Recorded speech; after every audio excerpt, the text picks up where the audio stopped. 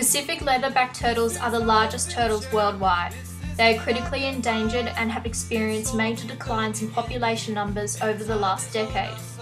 The large decline in population numbers is thought to be a result of exploitation, egg harvesting, incidental captures, and climate changes.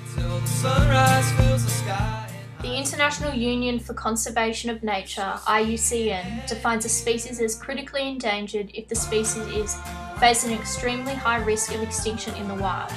The IUCN also ranks conservation priorities based upon 3 categories: low risk, medium risk, or high risk. This figure shows the examination and assessment process to determine threat levels and therefore helps to identify what action needs to be taken.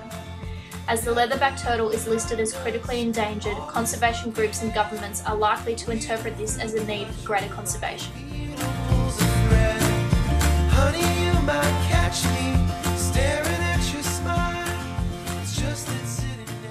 Increasing numbers of wildlife species are becoming endangered due to human impacts such as overharvesting, pollution, and habitat destruction. Fisheries bycatch and coastal development are ranked amongst the highest hazards to sea turtles. Incidental catch and bycatch affects large juvenile and adult stages of life, which can largely affect population dynamics. Coastal development is also a hazard to sea turtles. Human-induced alteration of coastlines, such as development for tourism industries and beach alterations, pose high risk to sea turtles. These developments also impact upon hatching success through nest predation. This graph shows the annual nesting population growth and decline rates for female leatherback turtles. Pollution can affect the morphology, behaviour, and physiology of a species by impacting on signalling and sexual ornamentation. Marine pollution can cause turtles to become entangled and plastics can become ingested. Young turtles fill their stomachs with plastics mistaken for jellyfish and other food, and become so buoyant they cannot dive for food and eventually starve. Endangered species populations are vulnerable due to loss of genetic diversity as a result of a decline or fluctuation in population size. This can result in reduced gene flow among populations, genetic drift, and inbreeding. Habitat loss will affect a species endemic to each biome. Elimination of whole taxonomic groups can occur in some cases, impoverishing exploration of behavioural diversity. Rising sea levels are of particular concern to many species, including the leatherback turtle. As the sea level rises, beaches become smaller, leaving little room for potential nesting sites. Due to the leatherback's life history characteristics, they do not respond to management interventions easily. Characterising the extinction risk based upon thresholds in changes in population abundance over a 3-generation time period will allow us to interpret changes in population numbers over time, and therefore highlight where our biggest conservation priorities lie.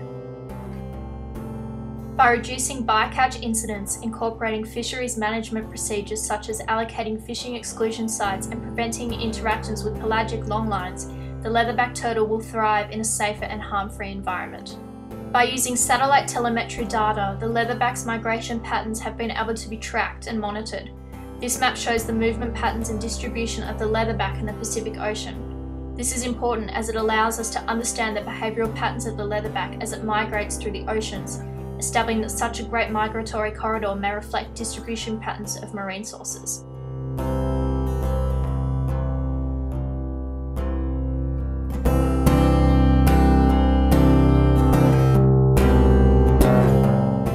The Mediterranean Association to Save the Sea Turtle rationalises and updates conservation requirements for turtles. Metaset also assesses and advises upon considered priorities to all funding and involved bodies associated with turtle conservation.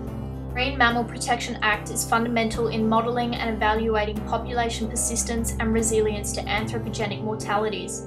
The principle of evaluating population strength of the leatherback turtle will assist in its conservation. By understanding the ecological requirements of the leatherback turtle and the effects of invasive species, it will become easier in planning and prioritising conservation strategies. The integration of processes that connect realms to maintain biodiversity elements and cross-realm habitats in conservation planning will result in more efficient and effective conservation actions and better use of limited conservation resources. Overall, the leatherback turtle still remains one of the most endangered marine turtles worldwide, and conservation strategies and priorities must be placed in order to improve this species' abundance around the world.